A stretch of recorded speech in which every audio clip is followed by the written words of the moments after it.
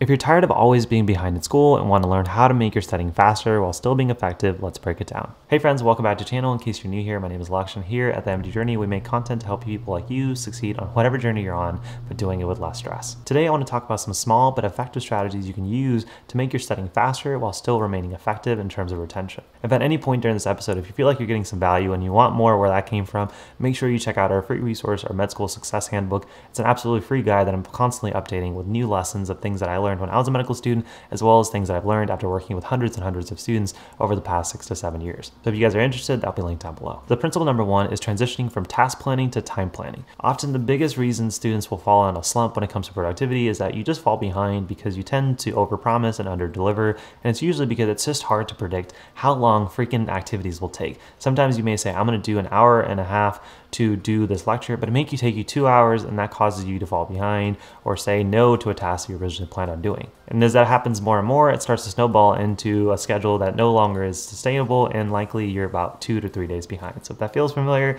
let me know in the comments down below. And so whenever I'm helping a student through our one-on-one programs, if you guys are interested, that'll be linked down below. Sometimes their biggest issues is that they just can't keep up and they don't have a predictable schedule. And so sometimes the first thing that we do is we actually completely just erase their calendar and say, you need to stop planning for activities and instead plan for a task. So for example, if a student is doing flashcards for part of the study system, instead of saying you need to finish all of your flashcards and do 100 flashcards a day, I'm just like, how much time can you easily devote to flashcards and easily say yes to every single day? They may say 20 minutes, they may say 30 minutes, they may say an hour and a half, but whatever the easy yes is, I'm like, perfect. That means that now you're going to design your schedule to where you're going to do 30 minutes of flashcards a few times a day. And if that means that you get 20 cards done instead of the 30 you originally planned, that's okay. Once the 30 minutes is over, you move on to the next task. That switch from amount of time versus amount of tasks done really helps you say, during this time, I'm going to try my best to get as much done as possible. But if it's one of those situations where a lecture takes me more time or a flashcard takes me more time to get down, that is okay. You don't take a failure just because now you underpredicted. Instead, using a time block says that 30 minutes was spent as effectively as possible. Yes, I didn't do as many flashcards as possible, but I was able to give more attention to a topic that was a little bit harder for me. And you can do this hack with literally anything. So if you're feeling overwhelmed by how many videos you have to watch from a certain resource, instead of saying, I'm going to try to get through 6 videos today, just say, I'm going to do an hour and a half of video review from this resource. That may mean that on some days you get 3 videos, on some days you may get 7, depending on the length or how easy it is to retain. But the hour and a half is going to be your easy yes. And then once the hour and a half is over, you move on to the next task. Now, principle number 2 is to work backwards to perfect your study system. Whenever we work with students one-on-one, one of the biggest principles that we work on is to hammer in this idea of working backwards to make sure your entire flow is dedicated to the end goal, which for a majority of students is to do well on ultimate quiz or test. And so if you start backwards, you're going to say, this is how the tests and quizzes for my institution, for this class, are organized. How is the rest of my study schedule and the rest of my study system going to help me get there? Most students will do this typical flow of going to class, taking notes, reviewing the material, and eventually doing some kind of quizzing for the test. But if you ask yourself during that entire flow, how much of it was actually designed to help you do well on the test, it's probably that last bit where you do questions or you're quizzing yourself or you're doing flashcards, and the majority of that 60 to 70% that you're spending at the start is really not that helpful. A quick test is ask yourself, how much do you remember when you walk at a lecture? Most of the students that I work with will say about 20 to 30%. That means the majority of that time was absolutely wasted. So instead, I'll have students design their study schedule backwards. I'm saying, perfect. You know what your quizzes and tests look like. What resource, how can you design your notes in a way where you're forcing yourself to think in that way? So if it's vignettes, are you doing practice questions from other resources that start to look like your institutions? If their questions are very detailed and fact heavy, I'm like, perfect. Are your notes designed in a way where instead of just writing things, you're actually making questions and then having answers below them? If you guys are interested in learning more of how to make your notes more effective, you can check out this episode on how to use the Q&E or Q&A method to make your notes effective from the start. So then again, you can complement the end goal, which is to do well on the quizzes and tests. But as you start to think about your study system backwards, you'll start to realize this resource or this technique that I'm doing is not really helping my end goal. It's not really helping my retention. It's not helping my confidence. It's not really helping at all. Sometimes you can take those away. Or you can say, I'm going to design my note system all the way from start to finish where I can just go ahead and do them and then review. That's where the Q&E method comes. Or you can do something like Anki and make it very effective. That's where my screenshot method comes in. If you guys are interested, you guys can check out this episode right here on how to use Anki like a pro. It's easily our most viewed video here on YouTube. So if you guys are interested, you guys can check those out. Now, principle number 3 is stick and pick to your favorite all-in-one resource. Now, full disclaimer, there's no such thing as a perfect resource. And if you were to jump from one resource to another, you find that most of them will tend to give you what you need in terms of content review, in terms of learning learning in terms of actually quizzing and testing, but it is important that you kind of jump around to find the one resource that is going to be the best design for yourself. So it's a good time to talk about today's sponsor, which is Picmonic. And it is one of my favorite productivity hacks to help study faster, because if you have a resource like Picmonic in your corner, you can say, perfect, we're currently learning about GI in school. I'm gonna go ahead and say, okay, tomorrow we are learning about the anatomy of GI, and I can find the best videos that correspond to the classes I'm gonna learn about and go ahead and watch these videos ahead of time and go through their quizzes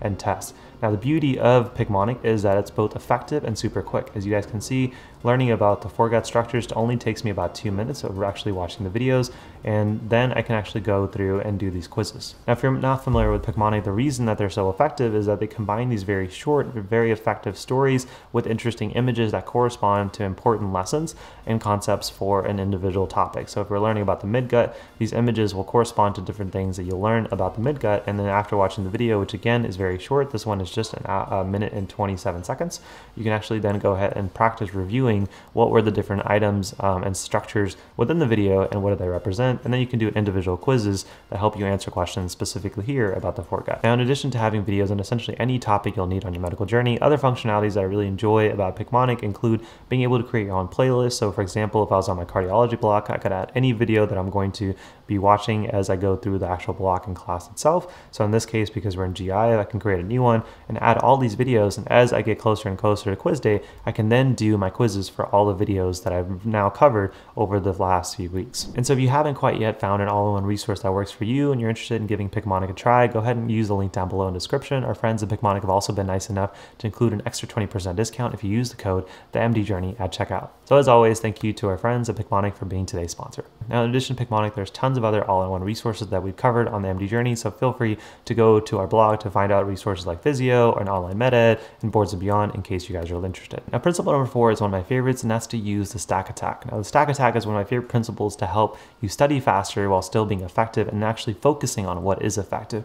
And it's essentially a two-part thing. One, it requires you to start your day by the thing that moves the needle the most in terms of your attention. So that may mean I'm gonna wake up, instead of saying I'm gonna watch my lectures, which, like, let's be honest, like, it's 20% effective, you may say I'm going to start my day by doing practice questions for the material I'm learning. I'm gonna go through those videos in my high yield resource. I'm gonna do flashcards on the flashcards I've made or somebody else made, but something that's moving the needle for my retention. That means that even if the rest of the day went to absolute just shreds, you did something effective to wake up and begin with high yield retention. Now, that is step 1, is to begin your day with the thing that moves the needle the most and doing it every single day. Now, the second part of the stack attack is to purposely end your day early. So if you're somebody who is studying until 10 p.m., 11 p.m., or 12 p.m. until the work is done, then ask yourself, what would my day look like if I forced myself to stop studying at 7 p.m.? This is something that I did when I was a medical student, and it completely changed the game, because then you can look at everything you're doing and saying, if I'm going to stop studying at 6 p.m., I can't do this and I can't do that, but I'm okay with it because I know it's not actually helping. I'm just doing it because I feel like it needs to. And it's definitely a principle that you practice slowly. So if you're studying until 10 p.m. most days, ask yourself what would look different if you stopped studying at 8 p.m.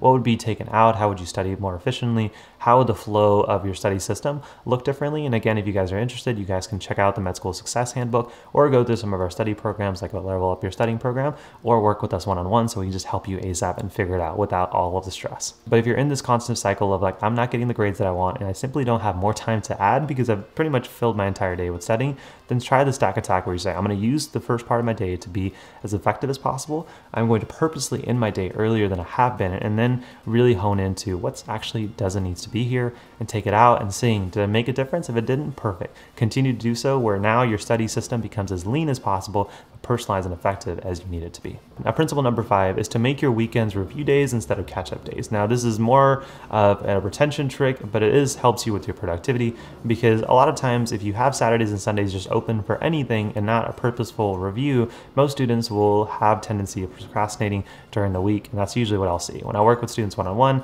amongst the many questions I'll ask them, one of is, how do you use your weekends? And most people say, well, I'm catching up on videos and lectures that I haven't watched, I'm catching up on notes, I'm preparing for the next week's stuff, but there's no real plan on how to do repetition number 2 or repetition number 1 of the material that they learned so far. So if you make your weekends review days where you're saying, I'm going to review everything that I've learned throughout the week, ideally for a second time now, then that time is not purposefully given to procrastination time. And that will force you internally to say, well, I don't have the ability now to procrastinate because Saturday is already designated as a review day. So I need to make sure that I get my minimum amount of work done using the principles that we talked about before on Monday through Friday, and Saturdays and Sundays have their own designated plan in my study schedule, which is to do my second repetition of the material. Principle number 3 is to use the principle of time track. And so this idea of time tracking is something you can do on a weekly basis where you look at everything you wanted to do and look at essentially what you actually did and review like what happened there.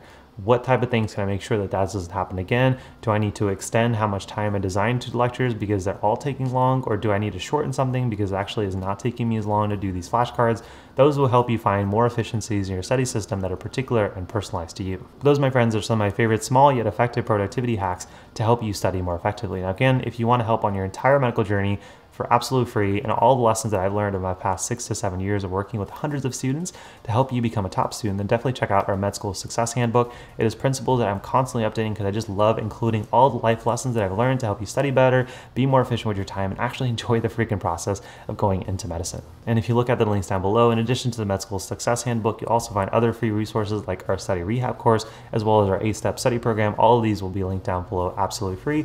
Now, if you're struggling with your studying and you're like, I just need help, somebody like hold my hand, walk me through how to get better grades without doing more time, if anything less, then the 2 programs that I absolutely recommend would be the Level Up Your Studying program. It's 6 steps that helped me get my best grades possible, and hundreds of students do the same. Those will be linked down below. If you just want our one-on-one help where I look at your calendar, look at your study schedule, look at your study system, and we just design something where you start to see results ASAP, definitely consider applying to work with us one-on-one. All of those will be linked down below. But if you have any questions, make sure you leave in the comments down below. If you got any value from this episode at all, make sure you hit that like button down below. If you haven't joined the community, hit that subscribe and notification bell to be notified when new videos and episodes like this go out weekly.